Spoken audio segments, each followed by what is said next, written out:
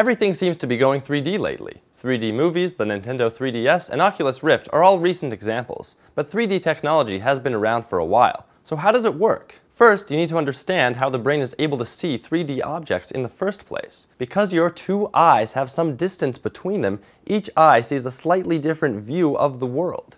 Objects which are closer to you appear to be in different positions when compared to things that are further away.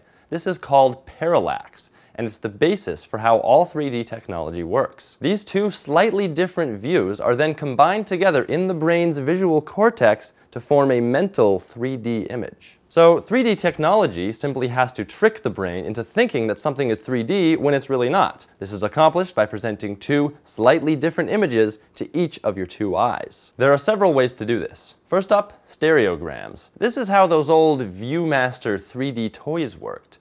Each eye simply looks directly at a different image, which are so close to your face that you can't help but focus one eye on each of them. Oculus Rift also works this way, with each eye seeing a slightly different image. But you don't even need a special device to make this work. You can just place the two images side by side, like this hilarious picture of beardless Terran from 2006. All you need to do is cross your eyes to match up the images. This is very similar to how Magic Eye images work. For this single image stereogram, instead of crossing your eyes, you make them more parallel.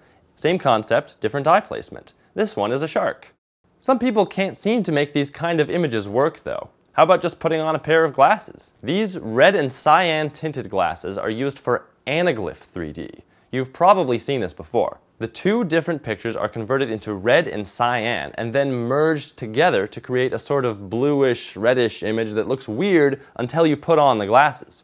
With these glasses, the cyan lens can only see the red image, and the red lens can only see the cyan image. This method is really simple, and it doesn't need anything special to work aside from the cheap glasses. However, because color is used to distinguish between the two images, the actual perceived colors of the final image don't look very good.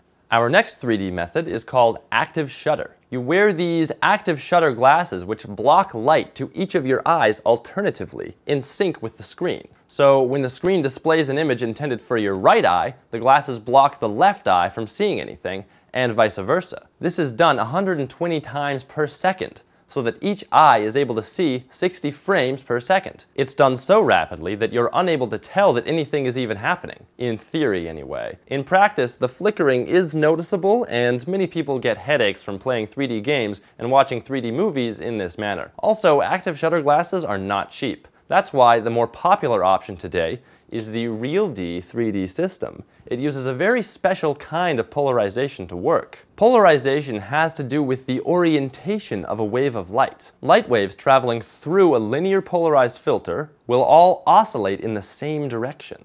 But using special fancy technology, a movie theater can project light waves that are circularly polarized, with entire images being either clockwise or counterclockwise polarized. Your eyes don't notice anything, but these glasses only allow for clockwise polarized light into the right eye and counterclockwise polarized light into the left eye. Voila, 3D. But what if you don't want to have to wear glasses at all? Lenticular 3D is a very clever method that doesn't require glasses. You've probably seen these before but have no idea how they work. A lenticular lens is placed on top of two or more interlaced images, which will only show each of these images from different viewing angles. Close up, it looks something like this. This method is pretty cool. It's used in printed media a lot, and not just for 3D effects. It can also be used for simple animation or to morph one image into another. And last but not least, we have the parallax barrier. This method is used most notably by the Nintendo 3DS,